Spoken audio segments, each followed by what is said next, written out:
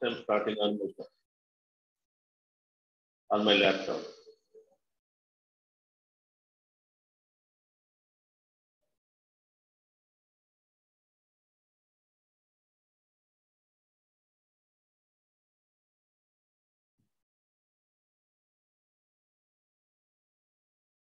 So ఈరోజు మనము సామాజిక ఆర్థిక పరిస్థితులు అసాధ్యాయి పీరియడ్ ఏ విధంగా ఉందనేటువంటి దాని గురించి మనం తెలుసుకుందాం. Master, so voice disturbance.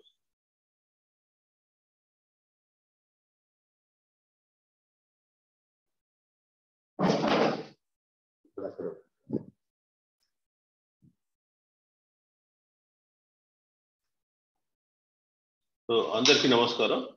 ఈరోజు మనం ఆసఫ్జాహి పీరియడ్స్ 1724 నుంచి 1948 వరకు వాళ్ళు పరిపాలించారు. మరి ఆ కాలానికి సంబంధించినటువంటి సామాజిక ఆర్థిక పరిస్థితుల గురించి తెలుసుకుందాం. వాస్తవానికి ఆసఫ్జాహిల పీరియడ్లో ఎర్లీ స్టేజ్లో అనేకమైనటువంటి వార్స్ అటు మరాఠాస్ తోటి, అదేవిధంగా ఈ కంపెనీస్ మధ్య జరగడం జరిగింది. అదేవిధంగా ఆసఫ్జాహీస్ మనం 1798లో వీళ్ళు సైన్య సహకార ఒడంబడిక దానికి సంతకాలు చేయడం జరిగింది. తర్వాత కాలంలో బ్రిటిషర్స్తో వీళ్ళు సంధి కుదుర్చుకొని బ్రిటిషర్స్ ఆల్వేస్ వీళ్ళకి సపోర్టింగ్ గా ఉన్నారు. సో 1948 సెప్టెంబర్ 17లో భారత యూనియన్లో లీనం కావడం జరిగింది. మరి ఈ పీరియడ్లో మనం చూసినట్టయితే ఈ కాలంలో అనేకమైనటువంటి సామాజిక ఆర్థిక మార్పులు జరిగినాయి. ఒక విధంగా చెప్పాలంటే ఎంటైర్ సొసైటీ కూడా ఒక ఫ్యూడలిస్టిక్ సొసైటీ. ఈ కాంపోజిట్ సొసైటీ ఈ కాలంలో అంటే సంక్లిష్టమైనటువంటి సామాజిక వ్యవస్థ ఉంది. అదేవిధంగా కంప్లీట్ ఫ్యూడలిస్టిక్ సొసైటీ. సమాజంలో ఎన్ని రకాలైనటువంటి దురాచారాలు ఉండాలో అన్ని రకాలైనటువంటి దురాచారాలు ఉన్నాయి. అదేవిధంగా నిమ్న వర్గాల ప్రజల జీవితం చాలా చాలా భయానకంగా, హృదయ విదారకంగా ఉంది. సో మనుషుల్ని ఎంతవరకు ఎక్స్ప్లాయిట్ చేయాలో అంతవరకు ఎక్స్ప్లాయిట్ చేశారు. సో ఒక స్లేవరీ సిస్టానికి ఏమాత్రం తీసుకోకుండా ఈ సిస్టమ్ పనిచేయడం జరిగింది. అదేవిధంగా ఉమెన్ రైట్స్ కు సంబంధించి కూడా స్త్రీల హక్కులు కూడా ఏమాత్రము హక్కులు అనేది లేవు. కేవలం వాళ్ళు మగవాళ్ళకు ఒక అపెండేజెస్ అంటే ఒక అనుబంధంగా ఉన్నారే తప్ప వాళ్ళకంటూ ఒక స్వతంత్ర వ్యక్తిత్వం కానీ, స్వతంత్రంగా ఆస్తి హక్కు కానీ, పునర్వివాహం కానీ ఇలాంటి హక్కులు లేవు.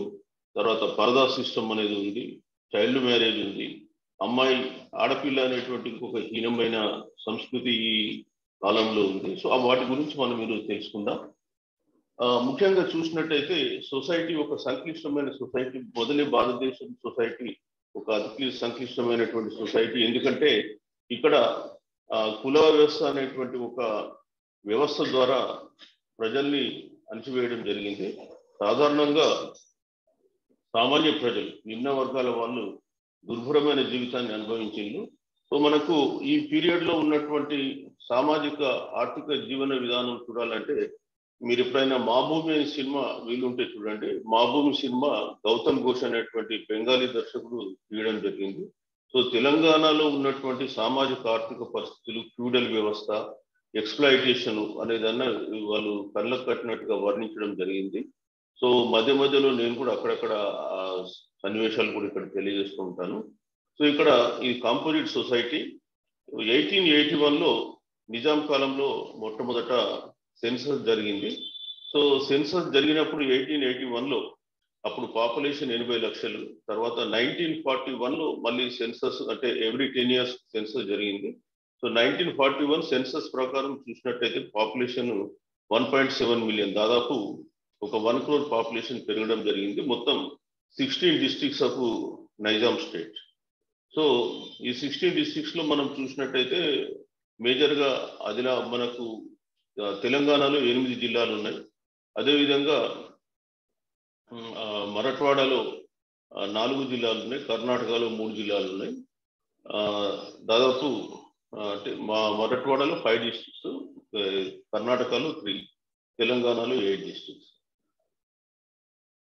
ఇక్కడ పాపులేషన్ చూసినట్టయితే హిందువులు 90.32% ఉన్నారు 1881 సెన్సస్ ప్రకారం. హిందూస్ తర్వాత ముస్లిమ్స్ వచ్చేసి 9.4, క్రిస్టియన్స్ వచ్చి 0.09, జైన్స్ వచ్చి 0.08, పార్సీస్ వచ్చి 0.06, సిక్స్ అంటే 0.003. 17 మంది యోధులు ఉన్నారు. యోధులు అంటే ఇజ్రాయెల్కి సంబంధించినటువంటి వాళ్ళు. సో ఎప్పుడైతే యేసుక్రీస్తును సిలువ వేసిన తర్వాత అక్కడ యోధుల్ని తరిమి కొట్టడం జరుగుతుంది. వాళ్ళందరూ కూడా ఎక్కడెక్కడో పారిపోతారు. సో భారతదేశంలో వాళ్ళు వచ్చేసి ఇక్కడ తలదాచుకొని చాలా వరకు ఇక్కడ క్షేమంగా ఉంటారు. బట్ ప్రపంచంలో ఎక్కడ పోయినా యోధుల్ని అతి క్రూరంగా హింసించడం జరుగుతుంది, వెంటబడి తరుముతారు. సో అందుకే పాలస్తీనా మన ఇజ్రాయిల్ ప్రజలకు ఇండియా అంటే అమితమైన ప్రేమ. ఎందుకంటే వాళ్ళు ఎప్పుడైనా సరే ఇండియాను ఒక మాతృదేశం లాగానే వాళ్ళు గౌరవిస్తారు. ఎందుకంటే వాళ్ళను హక్కున చేర్చుకొని వాళ్ళని ఆదరించినటువంటి దేశం ఇండియా దేశం. అందుకనే పరమత సహనం అనేది భారతదేశంలో మొదటి నుంచి ఉంది. అయితే ఇక్కడ ఇంకొక గమ్మత్తు ఏంటంటే, మీకు ఇక్కడ అన్ని మతాలు ఉన్నాయి కానీ బుద్ధ మతం లేదు. ఎక్కడైతే భారతదేశంలో బౌద్ధ మతం ఆవిర్భవించిందో ఆ మతం అనేది ఆల్మోస్ట్ ఆల్ ఇక్కడ అంతర్ధానం అయిపోయింది. సో ఈ బౌద్ధ మతాన్ని తిరిగి మళ్ళీ అంబేద్కర్ ఆయన బౌద్ధ మతంలోకి కన్వర్ట్ అయిన తర్వాత బౌద్ధ మతం మళ్ళీ ఇక్కడ ఇంట్రడ్యూస్ కావడం జరుగుతుంది. సో ఇక్కడ నుంచి ఆరిజిన్ అయినటువంటి బౌద్ధ మతం ప్రపంచంలో చాలా దేశాలకు వ్యాపించింది. ఈరోజు ఆగ్నేయ ఆసియా దేశాలైనటువంటి శ్రీలంక కావచ్చు, అదేవిధంగా మీరు థాయిలాండ్ కావచ్చు, తర్వాత జపాన్, సౌత్ కొరియా, చైనా, చాలా దేశాలలో, తైవాన్, ఈ చాలా దేశాలలో బౌద్ధ మతం ఉంది. కానీ బౌద్ధ మతం పుట్టినటువంటి భారతదేశంలో బౌద్ధ మతం అంతర్ధానమైంది. మనం ఇంతకుముందే చరిత్రలో చదువుకున్నాం బౌద్ధ మతం ఎందుకు క్షీణించింది అనేటువంటి విషయాల గురించి. ఇకపోతే ఇక్కడ మన సంస్కృతి అనేది గంగా జమున తహజీబ్ అంటే పరమత సహనం అనేది చాలా ఎక్కువగా ఉన్నటువంటి ఈ ప్రాంతం ఇది. ఎందుకంటే అనేకమైనటువంటి మతాలు ఇక్కడ నివసిస్తున్నాయి. అందుకే పైన మతాల కాంపోజిషన్ కూడా ఇవ్వడం జరిగింది. తర్వాత క్యాస్ట్ సిస్టమ్ వచ్చేస్తే ఇక్కడ చాలా రిజిడ్ క్యాస్ట్ సిస్టమ్ ఉంది. మనకు తెలుసు హిందూ వర్ణ వ్యవస్థలో 4 వర్ణాలు ఉన్నాయి: బ్రాహ్మణులు, క్షత్రియులు, వైశ్యాసు, శూద్రాసు. ఈ బ్రాహ్మణులు, క్షత్రియులు, వైశ్యాసు అందరినీ కూడా ద్విజులు అంటారు. ఎందుకంటే వీళ్ళు జంధ్యం వేసుకుంటారు. శూద్రాసులు జంధ్యం వేసుకోరు. బట్ కొన్ని కులాలు సాంస్క్రిటైజేషన్ చెంది వాళ్ళు కూడా జంధ్యాలు వేసుకుంటారు. ముఖ్యంగా మీరు చూస్తే గోల్డ్ స్మిత్స్ కానీ, అదేవిధంగా ఇంకా పద్మశాలీస్ కానీ ఈ క్యాస్ట్లు కొన్ని జంధ్యాలు కూడా వేసుకుంటారు. లింగాయతులందరూ కూడా జంధ్యాలు వేసుకుంటారు.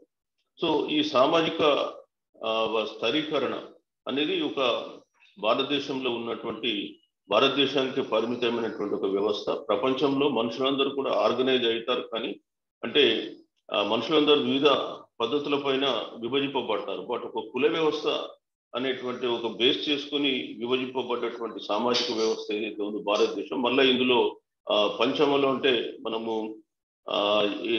ఎవరైతే ఇప్పుడు మనం అంటున్నామో అంటరాని వాళ్ళకు ఈ వర్ణ వ్యవస్థలో స్థానం లేదు, వాళ్ళని పంచములు అని చెప్పడం జరిగింది. సో ఈ విధమైనటువంటి క్రూరమైనటువంటి వర్ణ వ్యవస్థ కొన్ని వేల సంవత్సరాలుగా భారతదేశంలో అణగారిన వర్గాలని తొక్కిపెట్టింది.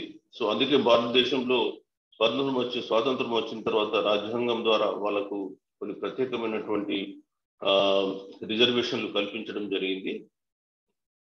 మనం చూసినట్లయితే ఈ కాలంలో అనేకమైనటువంటి కులాలు ఉన్నాయి. సో ముఖ్యంగా మనం అగ్రికల్చర్ కాపు చూస్తే కాపు, రెడ్డి, వెల్మ, కమ్మ కమ్యూనిటీస్ ఉన్నారు. కాపులు జనరల్ గా వ్యవసాయం ఆధారపడే వాళ్ళు. రెడ్డి, వెల్మ, కమ్మ వీళ్ళు వ్యవసాయం చేశారు. అదేవిధంగా పరిపాలకులు కూడా ఉన్నారు. సో జనరల్ గా చెప్పాలంటే ఈ రెడ్డి, వెల్మ, కమ్మ క్యాస్ట్ అన్ని కూడా అగ్రవర్ణాలు లేదా క్షత్రియాస్ సంబంధించినటువంటిది. బ్రాహ్మణస్ అనేటువంటి వాళ్ళు ఇందులో కూడా మనం గతంలో చెప్పుకున్నాం. వైదికులు ఉన్నారు, నియోగులు ఉన్నారు. తర్వాత ఈ వైదికులేమో వైదిక ధర్మాన్ని పాటిస్తూ పూజలు పునస్కారాలు చేసేవాళ్ళు. నియోగి బ్రాహ్మణులు వచ్చేస్తే వీళ్ళు వ్యవసాయము, వ్యాపారము, అదేవిధంగా ఆస్థానాలలో ఉద్యోగాలు కూడా చేసేవాళ్ళు. క్షత్రియాస్ అంటే ఈ రాజ్యాన్ని పాలించినటువంటి కమ్యూనిటీస్. వైశ్యాస్ అనే వాళ్ళు వ్యాపారం చేసేవాళ్ళు. మన దగ్గర జనరల్ గా కోమట్టు అనేటువంటి పదాంతో మనం పిలుస్తూ ఉంటాం. శూద్రాస్ అనేటువంటి వాళ్ళు అనేకమైనటువంటి సర్వీస్ క్యాస్ట్లు ఉన్నాయి. అదేవిధంగా ఆక్యుపేషనల్ క్యాస్ట్లు ఉన్నాయి, ఎంటర్టైన్మెంట్ క్యాస్ట్లు ఉన్నాయి, ఆశ్రిత కులాలు ఉన్నారు. వీళ్ళంతా కూడా శూద్రాస్ వచ్చారు. అదేవిధంగా ఈ పంచానం క్యాస్ట్లు అంటే 5 కులాలు ఉన్నారు. ఇది ఇందులో వడ్రంగి, కమ్మరి, తర్వాత స్వర్ణకాలు, కంచరి, నకాశి, ఇట్లా ఈ 5 కులాలు వీళ్ళు పంచానం క్యాస్ట్ లో ఉన్నటువంటి వాళ్ళు. తర్వాత పశు పోషకుల కులాలు ఉన్నాయి, గొల్ల, యాదవ, బేస్తా, బోయ. సో వీళ్ళంతా కూడా పశు పోషకులు. సర్వీస్ క్యాస్ట్ అనేటి మీకు తెలుసు, మన జనరల్ గా మంగలి, చాకలి ఇవన్నీ కూడా సేవాపరంగా చేసే క్యాస్ట్లు. తర్వాత వృత్తుల ఆధారంగా ఇప్పుడు మనం ఈ సర్వీస్ క్యాస్ట్లు చూస్తే ఇప్పుడు మనం బీసీ వర్గీకరణలో బీసీ ఏ కేటగిరీ కింద అన్ని కూడా సర్వీస్ క్యాస్ట్లు ఉంటాయి. అదేవిధంగా ఆక్యుపేషనల్ క్యాస్ట్కి వచ్చేస్తే బీసీబీలో ఉంటాయి. సో బీసీబీలో ఉన్న ఆక్యుపేషనల్ క్యాస్ట్లలో మీరు చూడొచ్చు వడ్రంగి, షాలే, అదేవిధంగా స్వర్ణకారులు, ఇట్లాంటి క్యాస్ట్ అన్ని కూడా ఇందులో బీసీబీలో వస్తాయి. తర్వాత ఎంటర్టైన్మెంట్ క్యాస్ట్లు అంటే భోగం వాళ్ళు, దుమ్మర్ వాళ్ళు, ఇట్లాంటి క్యాస్ట్లు ఉన్నాయి. తర్వాత ఆశ్రిత కులాలు అంటే వీళ్ళు వేరే కులాల దగ్గర వాళ్ళ మీద ఆధారపడి బతికేటువంటి వాళ్ళు. ఇప్పుడు పిచ్చకుంట్లాస్ అనే వాళ్ళు యాక్చువల్గా కమ్మాస్ మీద ఆధారపడే వాళ్ళు. ఇప్పుడు వీళ్ళను పేరు మార్చినారు, ఆ పదంతో కలిస్తే కూడా అది నేరం. అదేవిధంగా బుడుగు కల వాళ్ళు ఉన్నారు, సాధనాసూరులు అని ఉన్నారు. సాధనాసూరులు ఈ పద్మశాలీస్ దగ్గర వీళ్ళు వాళ్ళ విద్యను ప్రదర్శించి వాళ్ళ మీద ఆధారపడి బతికే వాళ్ళు. ఇది కాకుండా అన్టచబుల్స్ అంటే మనకు అస్పృశ్యంగా అనే వాళ్ళు ఉన్నారు. ఇందులో మాదిగా, మాల, మనకు అవన్నీ తెలుసు. సో స్వాతంత్రం వచ్చిన తర్వాత వాళ్ళను షెడ్యూల్ క్యాస్ట్ గా వర్గీకరించడం జరిగింది. ఇది కాకుండా మనకు షెడ్యూల్ ట్రైబ్స్ అంటే అటవీ ప్రాంతాల్లో నివసించేటువంటి ప్రజలు కూడా ఉన్నారు. సో జనరల్ గా ఇది ఇండియన్ సొసైటీ వర్ణ సిస్టమ్ ఇన్ దిస్ పీరియడ్. తర్వాత గ్రామాలలో మనం చూస్తే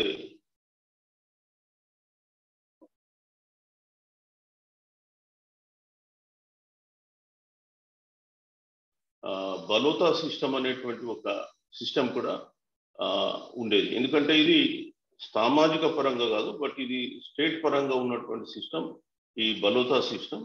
ఈ బలోతా సిస్టమ్ అనే దాని నుంచే బల్వతా ఇనామ్స్ అనేటువంటి పదం కూడా రావడం జరిగింది. ఇది గ్రామంలో వీళ్ళందరూ కూడా సేవలు అందించేటువంటి కమ్యూనిటీ. సో మనం 12 ఆయంగారు అని చెప్పేసి గతంలో చదివినాం. సో ఈ 12 ఆయంగారులు వీళ్ళు ఏంటంటే గ్రామంలో సామూహిక కార్యక్రమాలకు, ఏదైనా పండుగలకు, అదేవిధంగా సంతలకు కానీ, లేదా గ్రామానికి సంబంధించినటువంటి ఎవరన్నా అధికారులు వచ్చినప్పుడు వీళ్ళు కొన్ని సేవలు అందించేవాళ్ళు.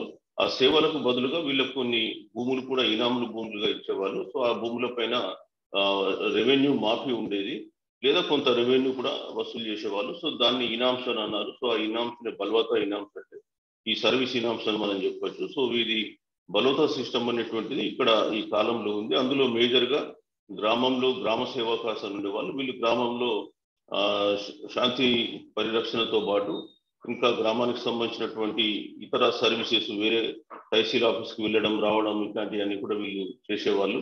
ఏదన్నా నోటీసులు తీసుకెళ్లడం, సర్వీస్ తహసీల్ ఆఫీస్ తీసుకొచ్చింది ఇక్కడ సర్వ్ చేయడం అన్నటువంటి ఉద్యోగాలు. అదేవిధంగా గ్రామంలో వాటరు అన్ని కెనాలు వస్తున్నాయా లేదని చెప్పేసి నీరెడుగా అనేవాళ్ళు. ఒక్కొక్క ప్రాంతంలో ఈ గ్రామ సేవకుల పేర్లు ఒక్కొక్క తీరుగా ఉన్నాయి. తర్వాత గ్రామంలో పురోహితుడు, వడ్రంగి, తర్వాత కుమ్మరి, మంగలి, చాకలి, మాదిగా ఎట్సెట్రా వీళ్ళందరూ కూడా ఈ సర్వీస్ లో ఉన్నారు. జనరల్ గా మాదిగాస్ అంటే మోస్ట్ ట్రస్టెడ్ పీపుల్. వీళ్ళను తహసీల్ ఆఫీస్ కు పంపించేసి ట్యాక్స్ కలెక్షన్ అనేది, ట్యాక్స్ కలెక్షన్ కూడా 2 రకాలుగా ఉండేది. ఒకటి శిస్తు డబ్బు రూపంలో చెల్లించడం ఒకటి, అదేవిధంగా వస్తు రూపంలో చెల్లించేది. సో డబ్బు రూపంలో చెల్లించిన, వస్తు రూపంలో చెల్లించిన, అదంతా కూడా ట్రెజరీ చేయాల్సినటువంటి బాధ్యత వాళ్ళు వహించేవారు. తర్వాత ముస్లిమ్స్ లోకి వచ్చేస్తే ముస్లిమ్స్ లో కూడా ఈ ఇండియన్ క్యాస్ట్ సిస్టమ్ కొంతవరకు ఇక్కడ పర్కులేట్ అయింది.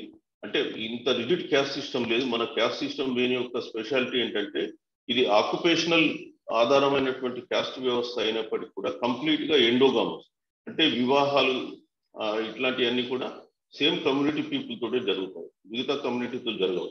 సో అదేవిధంగా ఇది అంతా కూడా హైరార్కియల్ సిస్టమ్. ఒక క్యాస్ట్ మీద ఇంకో క్యాస్ట్ ఉంటుంది, ఒక క్యాస్ట్ పెద్ద, ఇంకో క్యాస్ట్ చిన్న అని. సో అది మనకు మిగతా దాంట్లో ఉండదు. బట్ కొంత డివిజన్ ఉన్నా కానీ ఇంత రిజిడ్ సిస్టమ్ ఉండదు. అంటే ఆక్యుపేషనల్ రిజిడిటీ కానీ, లేదా ఎండోగామస్ సిస్టమ్ అనేటువంటిది మిగతా దాంట్లో మనకు కనిపించదు. సో ముస్లిమ్స్ లో కూడా షియాస్, సున్నీస్ ఉన్నారు. అట్లాగే Iranians, తురానియన్స్, turkeys, Persians, Arabs, north Indians, రోహిల్లాస్, Pathans etcetera అని కూడా ఉన్నారు. సో ఇప్పుడు ఇందులో పర్షియాకు చెందిన వాళ్ళు మేము చాలా మంచి రేసు అని చెప్పేసి ఇట్లాంటి ఒక రేషియల్ సుపీరియారిటీ అనేటువంటి ఒక కాంప్లెక్సిటీ అనేది వీళ్ళలో కూడా ఉంది. కాకపోతే మనలాగా క్యాస్ట్ సిస్టంలా ఉన్నంత రిజిడిటీ ఇక్కడ లేదు. అదేవిధంగా ఇండియన్ ముస్లిమ్స్, ఫారిన్ ముస్లిమ్స్ అనేటువంటి తేడా ఉంది. ఫారిన్ ముస్లిమ్స్ జనరల్లీ లపాకీస్ అన్నారు, తర్వాత ఇండియన్ ఇక్కడ లోకల్ ముస్లిమ్స్ దక్కనీస్ అన్నారు.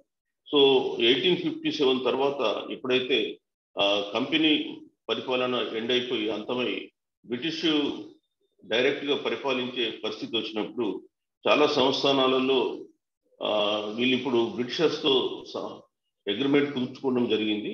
సో ఈ agreement theory of subsidiary alliance ప్రకారం, ట్రీటీ ఆఫ్ సబ్సిడరీ అలయన్స్ ప్రకారం ఈ సంస్థానాలలో రాజులు సైన్యాన్ని పోషించాల్సినటువంటి అవసరం ఏర్పడలేదు. సో సైన్యాన్ని చాలా వరకు రాజులందరూ తగ్గించారు. సో అప్పుడు సైన్యాల్లో నిరుద్యోగం అనేటువంటి ఒక సమస్య ఏర్పడడం జరిగింది. సో వాళ్ళందరూ కూడా దాదాపు సైన్యంలో ఉండే వాళ్ళు ఎక్కువ మంది ముస్లిమ్స్, వాళ్ళందరూ కూడా హైదరాబాద్ స్టేట్కు రావడం జరిగింది. సో అందుకని ఇక్కడ హైదరాబాద్ స్టేట్ లో మీరు చూసినట్టయితే మనకు ముల్కీ నాన్ ముల్కీ అనేటువంటి ఇష్యూ మనకు అఫ్జలుద్దీన్ కాలం నుంచి రావడం జరిగింది. సో ఈ ముల్కీ నాన్ ముల్కీ ఇష్యూస్ అనేది హైదరాబాద్ స్టేట్ లో ఈ టైం నుంచి మనకు స్టార్ట్ అయింది. 1857 తర్వాత సిపాయి ముల్కీని అణచివేయబడ్డ తర్వాత ఎప్పుడైతే స్థానిక రాజులు చాలా వరకు సైన్యంలో ఉన్నటువంటి సైనికుల్ని తొలగించడంతో అప్పుడు నిరుద్యోగం ఏర్పడి ఇక్కడికి రావడం జరిగింది. సైన్యంలో ఉన్న వాళ్ళు ఎక్కువ వరకు కూడా ఫారిన్ ముస్లిమ్సే, అందుకే ఇక్కడ లపాకీసు వాళ్ళు ఎక్కువ రావడం జరిగింది. దక్కనీస్ అనేటువంటి తేడా కూడా ఉంది. తర్వాత ముస్లిమ్స్ను హిందూ నుంచి ముస్లిమ్స్ కు కన్వర్ట్ అయినటువంటి కొన్ని క్యాస్ట్లలో దూదేకుల క్యాస్ట్ కూడా ఒకటి. సో వీళ్ళు కాటన్ స్పిన్నింగ్ అని చేసే దూది వడికే వాళ్ళు. సో సాధారణంగా వీళ్ళు కూడా హిందూ సాంప్రదాయాలను పాటించే వాళ్ళు. నాంచారం, బీబీ నాంచారం అని చెప్పేసి మీరు విని ఉంటారు. సో వీళ్ళు కూడా తిరుపతికి వెళ్ళేవాళ్ళు. మరి ఈ మధ్య కాలంలో ఇక్కడ కూడా కొంత రిజిడిటీ వచ్చి వీళ్ళు కూడా కంప్లీట్ ఇస్లామిక్ సాంప్రదాయాలను పాటిస్తున్నారు. తర్వాత యూరోపియన్స్ లో క్రిస్టియన్స్ కూడా రావడం జరిగింది. తర్వాత ఈ క్రిస్టియన్స్ లో కూడా ఇందులో ప్రొటెస్టెంట్స్, క్యాథలిక్స్, రకరకాల తెగలు ఇందులో కూడా రావడం జరిగింది. బట్ ఎన్ని తెగలు ఇందులో వచ్చినప్పటి ఎన్ని బ్రాంచెస్ ఉన్నా Hindu type of system, caste rigid caste system అనేది ఎక్కడ కూడా లేదు. నెక్స్ట్ మనం చూస్తే ఈ సామాజిక దురాచారాలు, తర్వాత సాంప్రదాయాలు చాలా చాలా దుర్మార్గమైనటువంటి వ్యవస్థ, దోపిడీ వ్యవస్థ. సో ఈ వ్యవస్థలో అట్టడుగు వర్గాల ప్రజలు అనేకమైనటువంటి బాధలు అనుభవించడం జరిగింది. అదేవిధంగా నిమ్న వర్గాల వాళ్ళు పూర్తిగా ఒక కటిక దారిద్ర్యంలో జీవించడం జరిగింది. సో ఒక మనిషిగా అనేటువంటి పదాన్ని కూడా మనం వాడలేము, అంత దుర్మార్గంగా వీళ్ళని అణచివేసినారు. ముఖ్యంగా ఈ కాలంలో ఉన్నటువంటి సోషల్ ఈవిల్స్ లో మనం చూస్తే వెట్టి చాకిరి ఒకటి. సో ఈ వెట్టి చాకిరి అనేది గ్రామాల్లో అన్ని కులాల వాళ్ళు చేయాల్సి వచ్చేది. సో ఎవరైతే గ్రామానికి పెద్ద పటేల్ కానీ, పట్వారి కానీ, దేశ్ముఖ్ కానీ, కర్ణం కానీ వీళ్ళు ఉన్నారో వీళ్ళల్లో ఇళ్లలో పనిచేయాలి. ప్రతి కులం కూడా ఖచ్చితంగా వీళ్ళ ఇంట్లో పనిచేయాల్సి ఉంటుంది. వెట్టి చాకిరి అంటే వాళ్ళకు లేబర్గా మనం పనిచేస్తాం వాళ్ళ ఇంట్లో, లేదా ఈ మిగతా కొన్ని ఆక్యుపేషనల్ క్యాస్ట్లు ఇప్పుడు సపోజ్ షాలే ఉన్నారు, వాళ్ళు బట్టలు ఫ్రీగా నేసి వాళ్ళకి ఇవ్వాలి. ప్రతిఫలం అక్కడ ఉండేటువంటి పటేల్ కానీ, పట్వారి కానీ, దేశ్ముఖ్ కానీ, కర్ణం కానీ ఎలాంటి ప్రతిఫలం వీళ్ళకి ఇవ్వడు. ఏమన్నా ఇస్తే మహా అంటే పంట పండించిన దాంట్లో కొంత గ్రెయిన్స్ ఎప్పుడన్నా ఇచ్చడమే మంచివారు ఉంటాయి కానీ, బట్ చాలా వరకు వీళ్ళకు ఎలాంటి జీతం లేకుండా వీళ్ళు పని తీసుకునే వాళ్ళు. సో అన్ని కులాల వాళ్ళు వీళ్ళకి పనిచేయాల్సి ఉండేది. So that is the feudal system in Nizam state. So ఇక్కడ వెట్టి అనేది quite common. So suppose Boaz, బేస్తాసు ఉన్నారు. సో వీళ్ళు బోయాసు, బేస్తాసు ఏం చేసేవాళ్ళు అంటే ఈ పటేల్ భార్య కానీ, పట్వారి భార్య కానీ దోస్తాని ఎక్కడైనా ఊరు నుంచి ఇంకో ఊరికి వెళ్తే పల్లకీలో మోసుకొని రావడం కానీ, లేదా వాళ్ళు ఎడ్ల బండ్లో వెళ్తున్నప్పుడు వాటిని కచరాలు అనేవాళ్ళు. సో ఆ బండ్ల ముందు వీళ్ళు పరిగెత్తాలి, ఒకతను డ్యూటీ పట్టుకొని పరిగెత్తాల్సి ఉంటుంది చాకలి వాళ్ళు. సో అదేవిధంగా సో ఇట్లాంటి అనేకమైనటువంటి వెట్టి వ్యవస్థ ఆ కాలంలో ఉండేది. తర్వాత ఈ గ్రామ పెద్దల ముందు కూడా ఎవరు కూడా చెప్పులు వేసుకొని నడిచే పరిస్థితి లేదు. తర్వాత ఈ అమ్మాయిల్ని కూడా వీళ్ళకు పంపించినటువంటి సందర్భాలు చాలా ఉన్నాయి. సో ఈ జమీందార్స్ ఆ విధంగా ఫ్యూడల్ సిస్టంలో ప్రతి దాన్ని వాళ్ళు ఎక్స్ప్లాయిట్ చేయడం జరిగింది. తర్వాత ఈ ట్యాడీ టాపర్స్ కూడా వాళ్ళు ఫ్రీగా గీత గీసి వీళ్ళకు కళ్ళు సారా పంపించేవాళ్ళు. సో ఇది నథింగ్ బట్ స్లేవరీ. వీళ్ళని అంటుకుని వాళ్ళ జీవితాలు కొనసాగేది. సో ఈ వెట్టి వ్యవస్థ అనేది ఈ తెలంగాణలో చాలా చాలా విస్తృతంగా ఉన్నటువంటి వ్యవస్థ. ఈ కాలంలో మనం వెట్టితో పాటు మనం చూసినట్టయితే బగేలా అనేటువంటి ఇంకొక సాంప్రదాయం ఉంది, బేగారి ఉంది. తర్వాత చదువు అనేది చాలా వెరీ వెరీ రేర్, ఇల్లిటరసీ ఉంది. తర్వాత బహుభార్యత్వం ఉంది. తర్వాత డౌరీ సిస్టమ్ ఉంది, కన్యాశుల్కం ఉంది. నెక్స్ట్ ఆడబిడ్డ అనే ఒక సాంప్రదాయం ఉంది. తర్వాత గర్ల్ చైల్డ్ ఇన్ఫాంటిసైడ్ ఉంది, పరదా సిస్టమ్ ఉంది, జోగిని సిస్టమ్ ఉంది, దేవదాసి సిస్టమ్ ఉంది, అదేవిధంగా వేశ్యాలు. సో చైల్డ్ లేబర్ కూడా ఉంది. సో మీరు ఈ చైల్డ్ లేబర్ గురించి చూడాలంటే మన మా భూమి సినిమాలో పిల్లవాడు పాలబుగ్గల పసివాడు అని చెప్పేసి ఒక పాట ఉంటుంది. ఆ పిల్లవాడు చిన్నగా ఉన్నప్పుడే పొలాలలో పనిచేస్తూ ఉంటాడు. చదువుకోవాలని కోరుతూ ఉన్నప్పటికీ కూడా అతను అనిచేసి దొరలు వాళ్ళ ఇంటి దగ్గర పెట్టుకుంటారు. సో ఆ విధంగా అనేకమైనటువంటి సామాజిక దురాచారాలు ఈ కాలంలో మనం చూడొచ్చు. నెక్స్ట్ వచ్చేస్తే ఇక్కడ ఈ వెట్టిలో ముఖ్యంగా వీళ్ళ ఈ వెట్టి చాకిరి, ఈ భూస్వామ్య జమీందారీ వ్యవస్థకు వ్యతిరేకంగానే తెలంగాణ సాయుధ పోరాటం అనేది స్టార్ట్ కావడం జరిగింది.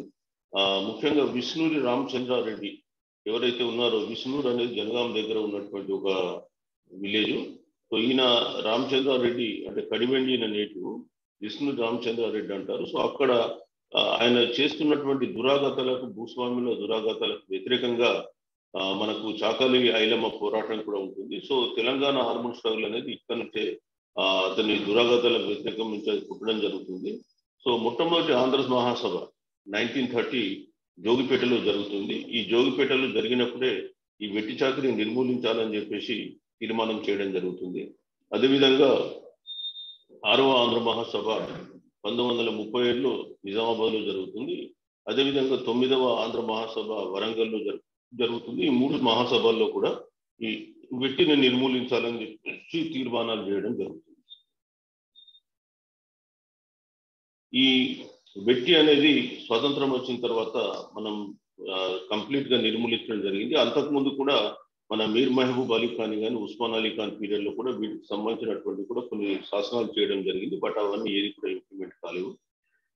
ముఖ్యంగా చూసినట్టయితే ఈ బాండెడ్ లేబర్ ఎవాల్యూషన్ యాక్ట్ 1976 కానీ తర్వాత కాలంలో కూడా చాలా యాక్ట్స్ వచ్చినాయి. సో ఈ చట్టాల ప్రకారం రెవెన్యూ అథారిటీస్ కూడా ఫుల్ పవర్స్ ఇవ్వడం జరిగింది. వాళ్ళను గుర్తించడము, రిహాబిలిటేషన్ చేయడము, ఇవన్నీ కూడా రెవెన్యూ డిపార్ట్మెంట్ వర్క్ ఇవ్వడం జరిగింది. నెక్స్ట్ ఉన్నట్టు ఇంకొక దురాచారం ఏంటంటే ఈ బాగేలా సిస్టమ్.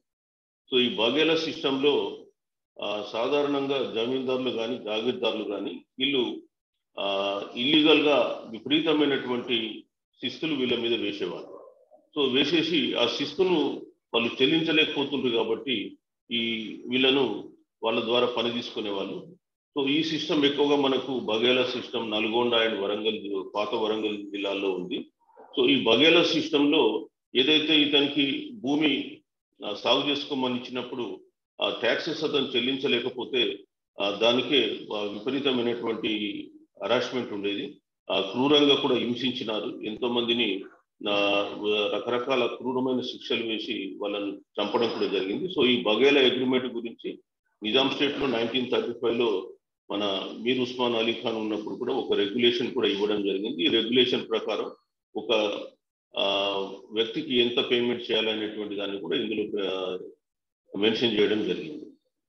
నెక్స్ట్ బగేలా అగ్రిమెంట్ రెగ్యులేషన్ ఈ నిజాం స్టేట్. నెక్స్ట్ బెగారి అని, ఈ బెగారి అనేది కూడా సేమ్ సిమిలర్ టు బగేలా. ఇది ఎక్స్ప్లాయిటేషన్ ఆఫ్ లేబర్. ఇది మీర్ ఉస్మాన్ అలీ ఖాన్ 1922లో ఈ ఆర్డర్ స్పెసిఫై చేసి ఒక ఆడ కూలికి ఎంత ఇవ్వాలి, మగ కూలికి ఎంత ఇవ్వాలి, చైల్డ్ కూలికి ఎంత ఇవ్వాలని చెప్పేసి రేట్స్ ఫిక్స్ చేయడం జరిగింది. ఇది 1948లో ఇండియన్ యూనియన్ గవర్నమెంట్ దీన్ని రద్దు చేయడం జరిగింది. సో లేబర్ను ఎక్స్ప్లాయిట్ చేయడం అనేది ఇందులో major issue. బఘేలానేమో land agriculture labourers సంబంధించింది. బఘేలా అనేది అగ్రికల్చర్ లేబరర్స్ తో పాటు మిగతా వాళ్ళకు కూడా సంబంధించినటువంటి ఇష్యూ. ఇక్కడ చైల్డ్ మ్యారేజెస్ విపరీతం. ఎందుకంటే మనకు తెలుసు ఈ దేశంలో అనేకమైనటువంటి యుద్ధాలు జరిగినాయి. అదేవిధంగా రాజులు తర్వాత వచ్చే వేరే దేశం నుంచి వచ్చిన ముస్లిమ్స్ కానీ ఇతరత్ర కానీ కంపెనీస్ కానీ, సో ఈ మేజర్గా ఈ ముస్లిం ఇన్వేషన్ కానీ తర్వాత ఈ యుద్ధాలు జరిగినప్పుడు స్త్రీలను ఎత్తుకొని వెళ్ళడం, వాళ్ళని చెరచడం అనేది కామన్ ఇష్యూ. మనం ఈ ఇష్యూ ఈవెన్ బాబరు కానీ ఇంకా ఇతర ముస్లిం కింగ్స్ వచ్చినప్పుడు కూడా చాలా పరాకాష్ఠగా ఎదిగింది. సో అప్పుడు వాళ్ళ నుంచి రక్షించుకోవడం కొరకు చైల్డ్ మ్యారేజ్ అనేటువంటి దాన్ని ఇక్కడ చాలా ప్రివలెంట్ గా ఉంది. అదేవిధంగా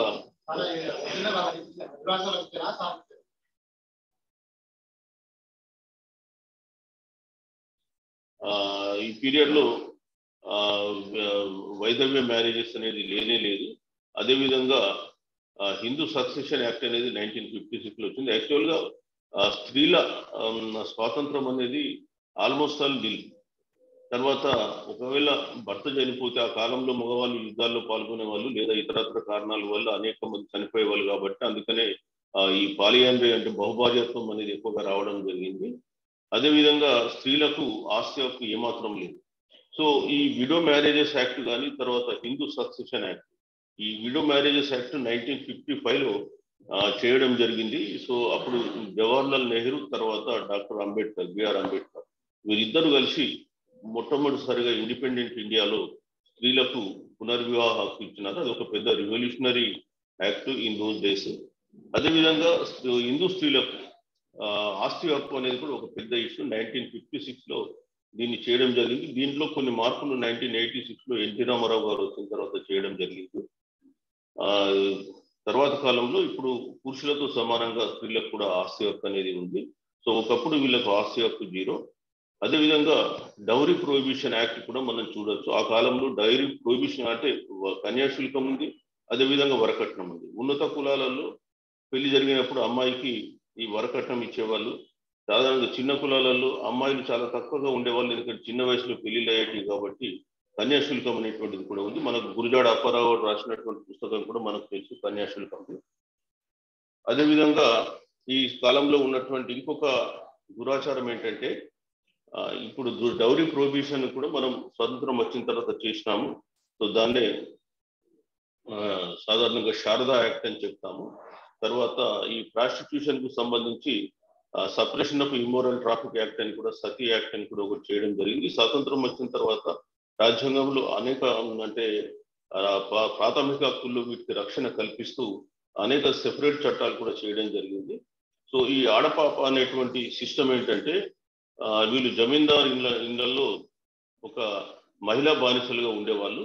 సో జమీందార్ ఇళ్లలో ఉన్నటువంటి అమ్మాయి పెళ్ళై ఇంకొక ఇంటికి వెళ్ళిపోతే వాళ్ళతో సహా ఈ అమ్మాయి కూడా వెళ్ళాల్సి ఉండేది. సో అక్కడ ఈమె జమీందారు కూతురు ఏ ఇంటికైతే వెళ్తుందో వారింటికి కూడా ఈ అమ్మాయి వెళ్ళాల్సి ఉండేది. అక్కడ వీళ్ళకు అక్కడ దొరకు వీళ్ళు ఉంపుడు గత్తులుగా ఉండాల్సి ఉండేది. సో వీళ్ళ పిల్లలు కూడా మళ్ళీ ఇదే వృత్తిలో కంటిన్యూ కావాల్సి వచ్చేది. సో ఈ విధమైనటువంటి ఒక దుర్మార్గమైనటువంటి ఆచారం మనం చూసాము. ఈ సినిమా మీరు ఓసే రామలమ్మ సినిమాలో కూడా సేమ్ టైప్ దేవ్ షోని. తర్వాత ఈ కాలంలో వేశ్యావృత్తి అనేది చాలా ఎక్కువగా ఉంది. ఇది కాకుండా స్త్రీల పైన ఇంకొక రకమైనటువంటి సిస్టమ్ ఏంటంటే జోగిని సిస్టము, మాతంగి దేవదాసి సిస్టము. ఈ పరదా సిస్టమ్ అనేది బయట నార్త్ ఇండియా నుంచి మనకు ఇండియాకు రావడం, సౌత్ ఇండియాకు రావడం జరిగింది. సో సాధారణంగా ఈ ముస్లిం సాంప్రదాయంలో ఉన్నటువంటి పరదా సిస్టంలో మగవాళ్ళకు కనిపించకుండా పరదా వేసుకునే వాళ్ళు. సో ఈ పరదా సిస్టమ్ క్వైట్ కామన్. నెక్స్ట్ ఈ జోగిని సిస్టంలో మనం చూసినట్టయితే అమ్మాయిని దేవునికి అర్పించడం జరుగుతుంది. సో ఇందులో దీన్ని వీరశైవ ట్రెడిషన్ నుంచి ఇది వచ్చింది. సాధారణంగా ఏంటంటే మనకు ఈజిప్ట్ నుంచి కూడా, ఈజిప్ట్ బాబిలోనియా సంస్కృతిలో కూడా ఇది కనిపిస్తూ ఉంది. చాలా సంస్కృతుల్లో ఈ జోగిని సిస్టమ్ అనేది రావడం జరిగింది. ఈవెన్ మనకు మౌర్యాస్ పీరియడ్ లో కూడా నగర వధు అనేటువంటి ఒక సిస్టమ్ ఉండేది. సో 64 కళలలో నగర వధు కూడా ఒకటి. ఎందుకంటే నగర వధు అనేటువంటి ఆమె ఆ ఊర్లో కాస్ట్లీ శృంగార అంటే వేశ్య అని చెప్పొచ్చు. సో వీళ్ళు సాధారణంగా కొంత లగ్జూరియస్ లైఫ్ లీడ్ చేసినారు. బట్ ఈ వీరశైవ ట్రెడిషన్ లో వచ్చినటువంటి దాన్ని వీళ్ళు దేవతకు శివునికి ఈ అమ్మాయిని ఇచ్చి పెళ్లి చేసేవాళ్ళు.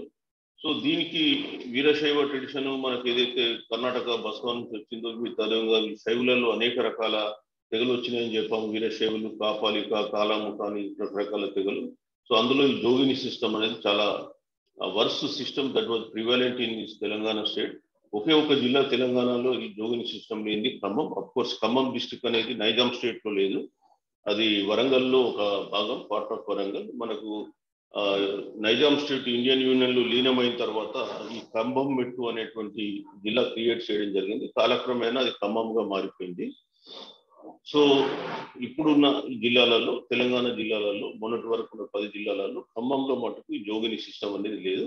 ఇది చాలా ప్రివాలెంట్ ఉన్న జిల్లాలు ఆల్మోస్ట్ అన్ని జిల్లాలు ఉన్నాయి. దీన్ని కరీంనగర్ లో దీన్ని పార్వతి సిస్టమ్ అని అంటారు, కర్ణాటకలో బసవనీస్ అంటారు, నిజామాబాద్ లో కొన్ని దగ్గర మాతంగిస్ అంటారు. సో ఈ పార్వతి సిస్టాన్ని మనం చూసినట్టయితే ఈవెన్ మనకు వేములవాడలో శివరాత్రి రోజు కూడా కొంతమంది మగవాళ్ళు పార్వతీలుగా వేషం వేసుకొని శివునికి కళ్యాణం చేసుకున్నటువంటి సంఘటనలు మనం చూస్తూ ఉంటాం.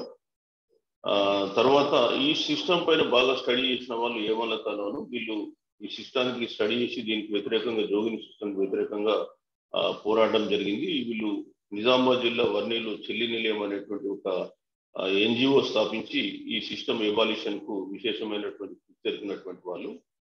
సో ముఖ్యంగా జోగినికి సంబంధించినటువంటి విధానాలు చూస్తే ఫస్ట్ ఏ కుటుంబం నుంచి అయితే అమ్మాయిని జోగినిగా మార్చాలనుకుంటున్నారో సాధారణంగా గ్రామాల్లో క్షామాలు వచ్చినప్పుడు కానీ, లేదా కుటుంబంలో ఏదో మొక్కుందని చెప్పేసి, లేదా ఇంకా భూస్వాముల ఒత్తిడికి ఈ అమ్మాయిని గ్రామ దేవతకు అంటే జోగినిటిగా డెడికేషన్ చేస్తారు.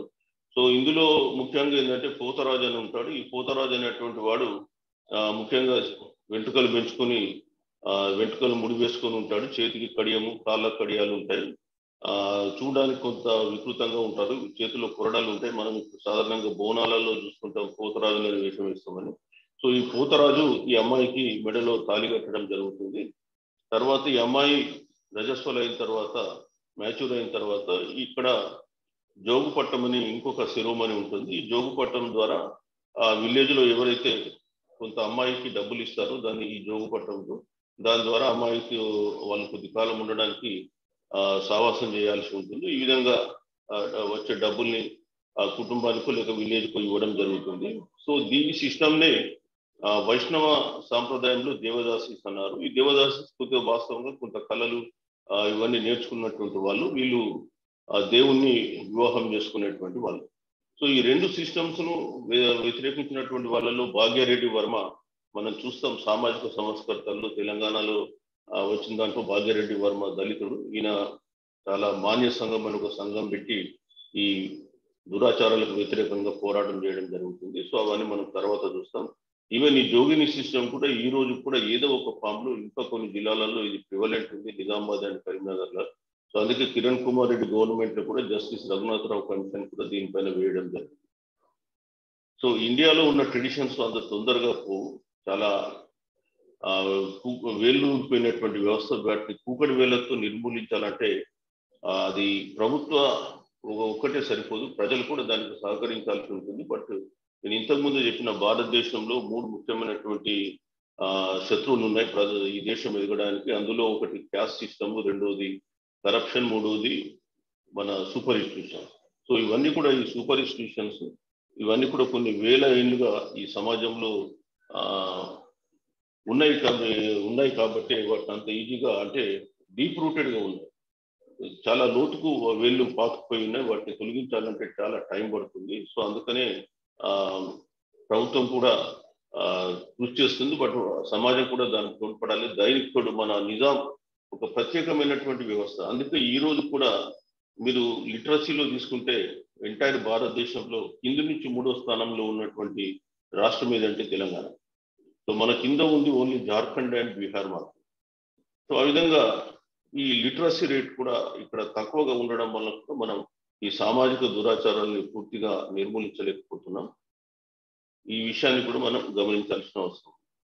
తర్వాత మనం ఎకనామిక్ కండిషన్స్కి వస్తే ఈ పీరియడ్లో ఇంతకుముందు మనం సామాజిక అంశాల గురించి నేర్చుకున్నాం. ఎకనామిక్ కండిషన్స్కి వచ్చేస్తే ఈ పీరియడ్లో మనకు ల్యాండ్ సిస్టమ్ అనేది చాలా ఇంపార్టెంట్ సిస్టమ్. ఇక్కడ మేజర్గా ప్రజలందరూ కూడా సుమారు ఈ రోజు కూడా భారతదేశం వ్యవసాయ దేశం, బట్ నైజాం స్టేట్ కూడా సేమ్ థింగ్. నైజాం స్టేట్ ఇది నాట్ ఎన్ ఎగ్జంప్షన్. బేసికల్గా ల్యాండ్ రెవెన్యూ ద్వారా వచ్చే ఆదాయమే ప్రభుత్వానికి మేజర్ ఆదాయం. మీరు చూసినట్టయితే ఇక్కడ నైజాం స్టేట్లో అనేక రకాలైనటువంటి భూ యాజమాన్య పద్ధతులు ఉన్నాయి. దాన్ని ల్యాండ్ టెన్యూర్ సిస్టమ్స్ అంటారు. ఈ భూ యాజమాన్య పద్ధతులు అనేది చాలా చాలా క్రిటికల్ సిస్టమ్స్. ఈరోజు హైదరాబాద్ తెలంగాణ స్టేట్లో ఉన్నటువంటి అనేకమైనటువంటి భూ సమస్యలకు కారణం ఏంటంటే ఆ రోజు ఉన్నటువంటి ఈ భూ యాజమాన్య పద్ధతులు. సో ఈ రోజు కూడా మనం కంప్లీట్గా రికార్డు అప్డేట్ చేయలేకపోయినాం. ధరణి వచ్చినప్పటికీ కూడా ధరణిలో కూడా ఇంకా ఈ రోజు కూడా ఇంకొక 20% పీపుల్కు ఈ పార్ట్ బిలో అని పెట్టేసి పట్టాలు ఇవ్వలే. సో ఇంకా చాలా సమస్యలు ధరణిలో కూడా చాలా ఉన్నాయి. 75 సంవత్సరాల స్వతంత్రంలో కూడా మనం ఈ భూ యాజమాన్య పద్ధతుల్ని అప్డేట్ చేసుకోలేకపోవడంతో అనేకమైనటువంటి భూ సమస్యలు, దాంతో పాటుగా ల్యాండ్ ఆర్డర్ సమస్యలు, కోర్టులలో సమస్యలు ఇవన్నీ కూడా పేరుకుపోయినాయి. సో ఈరోజు ఒక యాజమాన్య హక్కు టైటిల్ కంప్లీట్గా ఉన్నటువంటి భూమి అనేది హైదరాబాద్ స్టేట్లో చాలా కష్టమైనటువంటి ఇష్యూ. అనేకమైనటువంటి డాక్యుమెంట్స్ మనం వెరిఫై చేస్తే తప్ప ఆయనకు టైటిల్ ఎట్లా వచ్చిందనేది తెలియదు. సో అది డిఫరెంట్ ఇష్యూ. బట్ ఇక్కడ వచ్చేస్తే మనకి ఈ ల్యాండ్ టెన్యూర్ భూ యాజమాన్య పద్ధతులను చూసినట్టయితే ఈ తెలంగాణలో ఉన్నటువంటి భూస్వామ్య విధానం బహుశా ఇంకా ఎంటైర్ ఇండియాలో వేరే ఎక్కడ కూడా మనకు కనిపించదు. అందుకనే మీరు ఈ మా భూమి సినిమాలో ఒక పాట ఉంటుంది, ఏటికి ఏతం బట్టి 8 పుట్లు పండించి గంజిలో మెతుకెరుగా రానా, నేను గంజిలో మెతుకెరుగా రానా. అంటే వాడు వ్యవసాయం చేసి ఎన్నో పుట్లు పండించినప్పటికీ కూడా గంజిలో కూడా మెతుకెరిగి తిన్న రోజులు లేవు. ఎందుకంటే పండించిన పంట అంతా కూడా కప్పం చెల్లించుడికి, శిస్తు చెల్లించుడికి సరిపోయేది. సో ఇక్కడ డిఫరెంట్ టైప్ ఆఫ్ కౌలుదారులు ఉన్నారు. సో ఈ కౌలుదారుల రక్షణ కొరకు కూడా ప్రభుత్వం 1950లో టెనెన్సీ యాక్ట్ తీసుకొచ్చింది. సో ఆ తర్వాత కాలంలో వాళ్ళకు హక్కులు కల్పించబడ్డాయి. అవన్నీ నేను నెక్స్ట్ ఒక class Telangana land revenue system మీద తీసుకోవాలని అనుకుంటున్నాను. ఎక్స్క్లూజివ్గా ఇది నెక్స్ట్ వీక్లో తీసుకుంటాను. ఇప్పుడు ఓన్లీ బేసిక్ సిస్టమ్ ఎంతవరకు అవసరమో అంతవరకు మాత్రం ఇక్కడ నేను చెప్తాను. Because I come from revenue department కాబట్టి ఈ సిస్టమ్ మీద కొంత అవగాహన ఉంది కాబట్టి ఒక క్లాస్ ఎక్స్క్లూజివ్గా ఈ రెవెన్యూ అడ్మినిస్ట్రేషన్, ఈ రెవెన్యూ సిస్టమ్, ఈ రోజు ఉన్నటువంటి ల్యాండ్ రిలేటెడ్ ప్రాబ్లమ్స్, ధరణి సిస్టమ్, ఇవన్నీ కూడా ఏంటంటే మీకు గ్రూప్ 1లో కానీ ఇంకా ఇతర ఎగ్జామ్స్లో అది కొంత విశ్లేషణాత్మకంగా చెప్పాల్సి ఉంటుంది. అది దానిపైన నేను మీకు మళ్ళీ ఎక్స్ప్లెయిన్ చేస్తాను. సో ఈ ల్యాండ్ టెన్యూర్ సిస్టమ్స్కి వచ్చేస్తే ఇక్కడ భూములు సాధారణంగా 2 రకాలుగా వర్గీకరించబడ్డాయి. ఒకటి దివానీ ఆర్ ఖాల్సా భూములు అంటారు, రెండోది సర్ఫేకాస్ భూములు. దివానీ భూములు అంటే దివానీ భూములు, దివానీ భూమి కాని భూములు అని కూడా మనం ఇక్కడ చెప్పచ్చు. దివానీ ఆర్ ఖాల్సా భూములు అంటే ఈ భూములు నుంచి వచ్చే ఆదాయం డైరెక్ట్గా ఖజానాకు వస్తుంది. సో ఈ ఖజానాకు వచ్చిన డబ్బులు ప్రభుత్వము వివిధ అభివృద్ధి కానీ సంక్షేమ కార్యక్రమాలకు వాడుతూ ఉంటుంది. సో దీన్ని దివానీ లేదా ఖాల్సా ల్యాండ్స్ అంటారు. సో ఇది దాదాపు దేశంలో అంటే ట్రెజరీకి దీని ద్వారా సుమారు ఒక 54.8% రెవెన్యూ ఓన్లీ దివానీ ల్యాండ్స్ ద్వారా మాత్రమే వచ్చాయి. తర్వాత సర్ఫేకాస్ ల్యాండ్స్ అంటే ఇవి నిజాం ల్యాండ్స్. సో ఎక్స్క్లూజివ్గా నిజాం ఈ ల్యాండ్స్ను ఆయన ఓన్ చేసుకునేవాడు. ఇక్కడ నుంచి వచ్చే రెవెన్యూ ఓన్లీ నిజాం తన దైనందిన జీవితంలో తన ఖర్చులకు వాడుకునేవాడు. సో తన ఖర్చులో కానీ, తన ఖజానా కానీ, తన వినోదాలకు, విందులకు, భోగలాల సత్వానికి వాడుకునేటువంటి భూములు సర్ఫేకాస్ ల్యాండ్స్. నిజాం స్టేట్లో సర్ఫేకాస్ ల్యాండ్స్ 10% ల్యాండ్స్ అంటే సుమారు 1 లక్ష ఎకరాల భూమి, ఒక 10 lakh acres భూమి, 10 లక్షల ఎకరాల భూమి నిజాం తన సొంత అవసరాల కొరకు కేటాయించుకున్నటువంటి భూమి. So Diwani are Khalsa lands ఇక్కడ మనం చూసినట్టయితే దీంట్లో 4 రకాలైనటువంటి భూములు ఉంటాయి. ఈ దివానీ ల్యాండ్స్, దివానీ ఆర్ ఖాల్సా. ఇక్కడ ఏంటంటే డైరెక్ట్గా రెవెన్యూ అనేది స్టేట్ ట్రెజరీకి వస్తుంది. ఇందులో పట్టేదారని, కోర్టు పట్టేదారని, షిక్మీదార్ అని, ఆషామీ షిక్మీ అని ఈ 4 రకాలుగా మనం ఈ దివానీ ల్యాండ్స్ను చూడొచ్చు. ఇక్కడ పట్టేదారు అంటే రైతువారి సిస్టమ్. రైతు ఎవరైతే భూమి సాగు చేసుకుంటాడో అతనికి ఒక యాజమాన్య హక్కు పత్రం ఇస్తాం, పట్టా. పట్టా అనేది యాక్చువల్లీ మరాఠీ పదం ఇది. సో ఈ యాజమాన్య హక్కు పత్రం ద్వారా అతను ఆ భూమిని అనుభవించవచ్చు. 5 లాంగరీస్ అతను ప్రభుత్వానికి నిర్దేశించినటువంటి శిస్తు చెల్లించినప్పుడు. అదేవిధంగా వంశపారంపర్యంగా దాన్ని బదిలీ చేయొచ్చు. కానీ అమ్మకం అనేది 1858 తర్వాత మన స్టేట్లో రిజిస్ట్రేషన్ డిపార్ట్మెంట్ రావడం జరిగింది. సో దానికి ఒక స్టాంప్ డ్యూటీ పెట్టి అమ్మకం అనేది కూడా చేసుకోవడానికి వీలు కల్పించింది. ఆల్రెడీ 1800లో బ్రిటిషర్స్ ఈ జమీందారీ సిస్టమ్ తీసుకొచ్చినప్పుడు భూమిని అమ్ముకునేటువంటి ఒక వస్తువుగా మార్చడం జరిగింది. సేమ్ సిస్టమ్ కూడా ఇక్కడ కంటిన్యూ అయింది. సో రైతుకు సంపూర్ణమైనటువంటి హక్కులు ఉన్నటువంటి పత్రం ఏంటంటే పట్టేదారు పత్రం. సో థియరిటికల్గా చూస్తే భూమి అన్నిటికీ కూడా యజమాని రాజే. కానీ ఎవరైతే భూమిని సాగు చేసుకుంటున్నారో ఆ సాగు చేసుకున్నటువంటి వానికి ప్రభుత్వానికి కొంత శిస్తు చెల్లించాలి. రాజు థియరిటికల్గా యజమాని కాబట్టి ఖచ్చితంగా అతనికి రాజుకు ఇతను ట్యాక్స్ చెల్లించాల్సి ఉంటుంది. సో అందుకే అతను రాజుకు ట్యాక్స్ చెల్లిస్తూ ఆయన భూమిని అనుభవించాలి. అదేవిధంగా తన వారసులకు దాన్ని బదిలీ చేసుకోవచ్చు, తర్వాత వేరే వాళ్ళకి అమ్ముకోవచ్చు. సో ఆ విధంగా పట్టాదారు సిస్టమ్, పట్టాదారు అనేటువంటిది మనం ఒక సిస్టమ్ చూసినాం. ఈ పోర్ట్ పట్టేదారు అంటే 2 లేదా 3 లేదా అంతకు మించి కూడా రైతులు కలిసి ఒక భూమి పైన యాజమాన్య హక్కులు కలిగి ఉండేవాళ్ళు. అంటే ఒక జాయింట్ పట్టేదారు ఆల్మోస్ట్. సో ఈ దాన్ని పోర్ట్ పట్టేదారు సిస్టమ్ అని అంటారు. తర్వాత షిక్మీదార్స్ అంటే వీళ్ళు కౌలుదారులు. ఈ కౌలుదారు సిస్టంలో ఈ షిక్మీదార్కు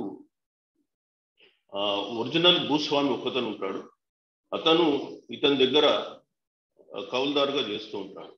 అయితే ఈ కౌలుదారు ఎంతవరకు అయితే ఒరిజినల్ భూస్వామికి శిస్తు సక్రమంగా చెల్లిస్తాడో అంతకాలం ఈ షిక్మీదారుని ఆ భూమి నుంచి తొలగించే హక్కు భూ యజమానికి లేదు. అందుకే వీళ్ళను ప్రొటెక్టెడ్ టెనెంట్స్ అని మనం తర్వాత 1950లో టెనెన్సీ యాక్ట్లో పేర్కొనడం జరిగింది. ఈ ఆసామీ షిక్మీ అనేటువంటి వాళ్ళు వాళ్ళకు రక్షణ లేదు, రక్షణ కౌలుదారులు వీళ్ళు కారు. వీళ్ళు కౌలుదారులే కానీ బట్ వీళ్ళకు ఈ షిక్మీదారు రావాలంటే కనీసం ఒక 10 సంవత్సరాలు రెగ్యులర్గా పనిచేసి ఉండాలి. తర్వాత భూమిని మొదటి నుంచి కూడా వీళ్ళు సాగు చేసి అంటే క్లియర్ చేసి డెవలప్మెంట్ చేసి ఉండాలి. అయితే చాలా వరకు భూస్వాములు ఎవరిని కూడా ఆసామీ షిక్మీస్ని ప్రతి సంవత్సరం మార్చేసేవాళ్ళు. వీళ్ళకి షిక్మీదారి హోదా రాకుండా చూసేవాళ్ళు. అదేవిధంగా ఈ షిక్మీదారీసు, అసామీ షిక్మీదారీసు, స్టేటు వీళ్ళ మధ్య కూడా అనేకమైనటువంటి కౌలుదారులు ఉన్నారు. సుమారు ఒక 20 నుంచి 30 రకాలైనటువంటి టెనెంట్స్ స్టేట్కు తర్వాత ఒరిజినల్ కల్టివేటర్స్ మధ్య ఉన్నారు. అందుకే సాయుధ తెలంగాణ పోరాటంలో 3 ముఖ్యమైన అంశాలకు పోరాటం జరిగింది. ఒకటి భూమి కొరకు, 2 భుక్తి కొరకు, 3ది నిజాం పాలన నుంచి విముక్తి కొరకు. భూమి, భుక్తి, విముక్తి. సో ఇక్కడ ఈ చూసినట్టయితే పట్టేదారి, పోర్ట్ పట్టేదారి, షిక్మీదారి, ఆసామీ షిక్మీ అనేది ఇవి దివానీ ల్యాండ్స్కి సంబంధించినటువంటిది. సో అదర్ దేన్ దివానీకి వచ్చేస్తే పనుమక్త అని లేదా తాహూదారు, సర్బాస్తా అని, ఇజారా అని, ఆగ్రహార్ అనేటువంటి కూడా మనం చూస్తాం. ఈ పనుమక్త అంటే కొంత భూమి యొక్క ఖండం కావచ్చు, లేదంటే పార్సల్ కావచ్చు, లేదంటే కొన్ని గ్రామాలు కావచ్చు, విలేజ్ కావచ్చు, గ్రామాలు కావచ్చు. ఇవన్నీ కూడా ఒక్కతనికే ట్యాక్స్ రెవెన్యూ కలెక్షన్ చేయడానికి ల్యాండ్ ట్యాక్స్ ఇవ్వడం జరిగేది. సో ఈ దివానీ ల్యాండ్స్లో యాక్చువల్గా భూమి శిస్తు వసూలు చేయడానికి అధికారులు ఉండేవాళ్ళు. ఈవెన్ సర్ఫేకాస్ ల్యాండ్స్లో కూడా అధికారులు ఉంటారు. బట్ ఇక్కడ సర్ఫేకాస్ ల్యాండ్లో నిజాంకి వెళ్తుంది, ఇక్కడనేమో ట్రెజరీకి వస్తుంది. సో ఇక్కడ ఈ పనుమక్త ల్యాండ్స్లో ఈ భూమి శిస్తు వసూలు చేయడానికి ఎవరినైతే పెట్టారో వాళ్ళందరూ కూడా చాలా ఎక్స్ప్లాయిటివ్ సిస్టమ్ చేసి ఈ రైతులను విపరీతంగా పీడించి వసూలు చేసుకునే వాళ్ళు. తర్వాత ఈ తాహూద్ అండ్ సర్బాస్తా అనేటువంటి అధికారులు కూడా ఉన్నారు. వీళ్ళు కూడా ట్యాక్స్ కలెక్షన్ చేసేవాళ్ళు. సో వీళ్ళు కూడా విపరీతమైనటువంటి దోపిడీ చేసేవారు. ఇజారా గ్రామాలలో లేటి. సో ఇజారా కూడా సిమిలర్ సిస్టమ్. అగ్రహారాలు అనేటువంటివి కొన్ని మతపరమైనటువంటి ఇష్యూస్కు ఇవ్వడం జరిగింది. ఇజారా సిస్టమ్ తర్వాత రెవెన్యూ ఫార్మింగ్ తర్వాత దీన్ని రద్దు చేయడం జరిగింది. సో అదర్ దెన్ ఖాల్సాకు వచ్చేస్తే సర్ఫేకాస్ ల్యాండ్స్, తర్వాత సరస్తాన్ ల్యాండ్స్, పేష్కుష్లు, తర్వాత జాగీర్. సో ఇక్కడ మీరు చూస్తే పరమాక్త అంటే నేను ఇంతకుముందు చెప్పాను, ఇది ఫిక్స్డ్ రెంట్ ఉంటుంది. సో ఎవరికైతే భూమి శిస్తు వసూలు చేయడానికి మనం అధికారం ఇచ్చినాము భూస్వామికి, ఆ భూస్వామి ఫిక్స్డ్ రెంట్ వసూలు చేసేవాడు. ఇది పెరిగేది కాదు. సో పర్మనెంట్ గా అతను ఇంతే కట్టాల్సినంత ఉండేది. అదేవిధంగా సాధారణంగా రైతు చెల్లించేదానికంటే ఇది చాలా తక్కువగా ఉంది. సో ఈ పరమాక్త విలేజెస్ మనం తెలంగాణలో చాలా చూస్తాము. అదేవిధంగా సర్బస్తార్ తప్పు, ఇది కూడా ఏంటంటే ట్యాక్స్ కలెక్షన్ ఎవరైతే చేస్తారో అతనికి ఇచ్చేటువంటి భూమి అగ్రహారాలు అంటే ల్యాండ్ పార్సల్స్. తర్వాత అదర్ దెన్ ఖాల్సా ల్యాండ్కి వస్తే సర్ఫేకాస్ ల్యాండ్స్ అన్నాను. ఈ సర్ఫేకాస్ ల్యాండ్స్ లో దాదాపు నైజాం స్టేట్ లో ఒక 1/10 ల్యాండ్స్ ఇవే ఉన్నాయి. సో మనం చూసినాం సుమారు ఒక 58% వరకు ల్యాండ్స్ మనకు దివానీ ల్యాండ్స్ ఉన్నాయి, 10% ఇవి ఉన్నాయి. తర్వాత 30%కి వచ్చేస్తే జాగీర్ ల్యాండ్స్ ఉన్నాయి. అదేవిధంగా 100% ల్యాండ్ మనం చెప్పొచ్చు. సో ఈ సర్ఫేకాస్ ల్యాండ్ సుమారు ఒక 10 లక్షల ఎకరాలు నైజాంకు ఉంది. సో ఇందులో అనేకమైనటువంటి దీంట్లో కూడా సిస్టమ్స్ ఉన్నాయి. ఇది ఈ ట్యాక్స్ వసూలు చేసే బాధ్యత ఈ సర్ఫేకాస్ సదరుల్ ఉలూమ్ అనేటువంటి అధికారి చూసేవాడు. సో ఇందులో ఉన్నటువంటి టైప్స్ అంటే సుమారు ఒక 6 టైప్స్ ఆఫ్ ల్యాండ్స్ ఉన్నాయి. ఇందులో మేజర్గా సర్ఫేకాస్ ల్యాండ్స్ లో నిజాం సంబంధించినటువంటి ల్యాండ్స్ కాకుండా అదర్ దెన్ ఖాల్సాలో ఇంకొక 6 టైప్ ఆఫ్ యాజమాన్య పద్ధతులు ఉన్నాయి. సో వీటిని మనం సాధారణంగా జాగీర్స్ అని అంటాం. సో ఈ జాగీర్స్ దాంట్లో 6 టైప్ ఆఫ్ జాగీర్స్ లో ఏంటంటే ఒకటి పయగా జామియత్. పయగా అంటే ఆర్స్ అంటే అశ్విక దళం. ఈ అశ్వాలను మెయింటైన్ చేయాలి. రాజుకు ఎప్పుడైతే యుద్ధం అవసరాలు పడుతుందో అప్పుడు వీళ్ళు అశ్వాలను సప్లై చేసేవాళ్ళు. సో దాని కొరకు వీళ్ళు అశ్వాలను పెంచాలి కాబట్టి దాని కొరకు కొంత భూమిని వీళ్ళకి కేటాయించడం జరిగింది. సో ఆ భూమి పైన వచ్చేటువంటి భూమి శిస్తు ద్వారా వీళ్ళు జీవిస్తూ తర్వాత ఆర్సెస్ ని కూడా పెంచాల్సి ఉండేది. దాన్ని పయగా జమియత్ అని అంటారు. సో అదొక టైప్ ఆఫ్. రెండోది తనఖా. తనఖా అంటే ఎవరైతే ఉద్యోగస్తులు ఉంటారో వాళ్ళకు జీతాలు ఇవ్వకుండా కొంత భూమి కేటాయించారు. సో దాన్ని తనఖా జాగీర్స్ అన్నారు. మూడోది జాట్. జాట్ అంటే వీళ్ళు ఎవరైతే ఉన్నారో చాలా 3-4 జిల్లాలకు పెద్ద ఎత్తున ఉద్యోగాలు చేసేటువంటి గొప్ప వీళ్ళు ఉంటారు. వీళ్ళు జాట్స్ అని వీళ్ళకు కూడా కొన్ని భూములు కేటాయించారు. తర్వాత అల్తాంగా అని ఇంకొక తెగ ఉంది. వీళ్ళు కూడా వితౌట్ ఎనీ కండిషన్స్ వీళ్ళకు భూమి ఇచ్చేవాళ్ళు. వీళ్ళు వంశపారంపర్యంగా వీళ్ళు అనుభవించవచ్చు. ఇప్పుడు తనఖా ఉందనుకో ఓన్లీ ఉద్యోగం చేసినప్పుడే తను అనుభవిస్తాడు. జాట్ కూడా ఉద్యోగం చేసినప్పుడే అనుభవిస్తాడు. ఈ పాయగా కూడా ఆర్సెస్ ను పెంచినంత వరకు అతనికి ఆ భూమి పైన హక్కు ఉంటుంది. కానీ ఇక్కడ అల్తాంగా వీళ్ళకి మాత్రం వీళ్ళకు వంశపారంపర్యంగా భూమిని వీళ్ళు అనుభవించవచ్చు. తర్వాత మరద్మాష్ అని ఉంది. మరద్మాష్ వీళ్ళు ఏంటంటే ప్రభుత్వంలో ఉద్యోగం చేస్తుంటారు, జీతాలు తీసుకుంటారు. బట్ ఆ జీతం సరిపోదు కాబట్టి అంటే వాళ్ళకు కొంత తక్కువగా ఉంటే ఆ జీతాన్ని ఇంకా వేరే రీతిలో కంపెన్సేట్ చేయడం కొరకు కొంత ల్యాండ్స్ ఇచ్చేవాళ్ళు. దాన్నే మరద్మాష్ అనేవాళ్ళు. ఇన్ అడిషన్ టు సాలరీ వీళ్ళు ఈ భూములను అనుభవించేవాళ్ళు. అదేవిధంగా మసరూది అనేది ఉండేది. ఇది రిలీజియస్ యాక్టివిటీస్ కొరకు ఇచ్చేటువంటి భూమి. సో ఈ విధంగా జాగీర్స్, ఇనామ్స్ కలిసి సుమారు ఒక 30% ల్యాండ్స్ నైజాం స్టేట్ లో ఉన్నాయి. తర్వాత ఇనామ్ ల్యాండ్స్ ఉన్నాయి. ఇనామ్ ల్యాండ్స్ అనేది టెంపుల్స్ కు సాధారణంగా ఇచ్చేవాళ్ళు. సో వర్క్ ల్యాండ్స్ కానీ టెంపుల్ ఎండోమెంట్ ల్యాండ్స్ కానీ ఈ ల్యాండ్స్ అని ఇక్కడ ఉండేది. సో ఇనామ్ ల్యాండ్స్ లో కూడా వీళ్ళు ఎవరైతే టెంపుల్ కి ఇచ్చారో ఆ టెంపుల్ వాళ్ళు డైరెక్ట్ గా చేయకుండా వేరే కౌలుదారులకు ఇచ్చేవారు. సో దానిపైన ల్యాండ్ రెవెన్యూ అనేది రకరకాలుగా ఉండేది. కొన్ని పూర్తిగా మాఫీ ఉండేది, దాన్ని సాలెం మాఫీ అన్నారు. అదేవిధంగా 1/4 మాఫీ ఉంటే చౌతా ఇనాం అన్నారు.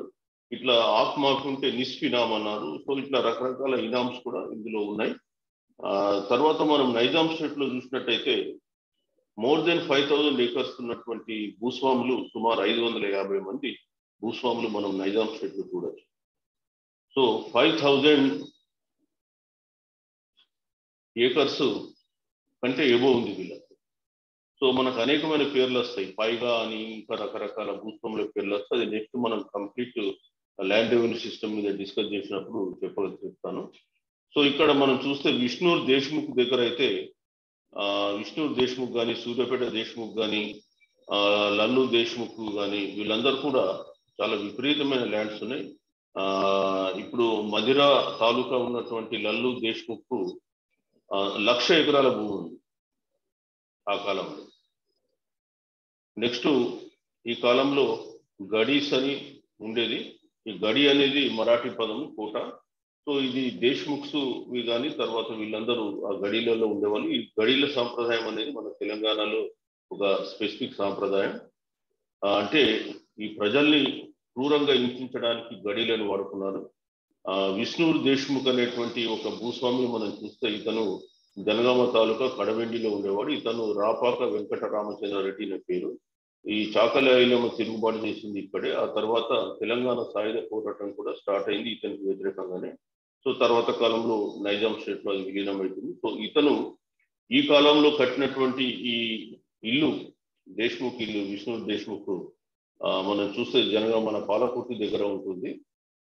ఆ కాలంలోనే ఈయన కట్టెను బర్మా నుంచి రకరకాల ప్రాంతాల నుంచి ఇంపోర్ట్ చేశాడు. తర్వాత టైల్స్ ఇంట్లో ఇటాలీ నుంచి ఇంపోర్ట్ చేసి వేసిండు. నేను కూడా కోటను చూడడం జరిగింది.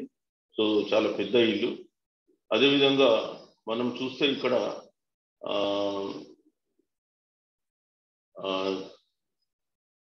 ఇక్కడ జన్నారెడ్డి ప్రతాప్ రెడ్డి అని ఉన్నాడు. ఇతను జన్నారెడ్డి ప్రతాప్ రెడ్డి మన మహబూబాబాద్ ఇప్పుడు ఏదైతే ఉందో మానుకోట అంటామో పాతకాలం, ఇప్పుడు మహబూబాబాద్.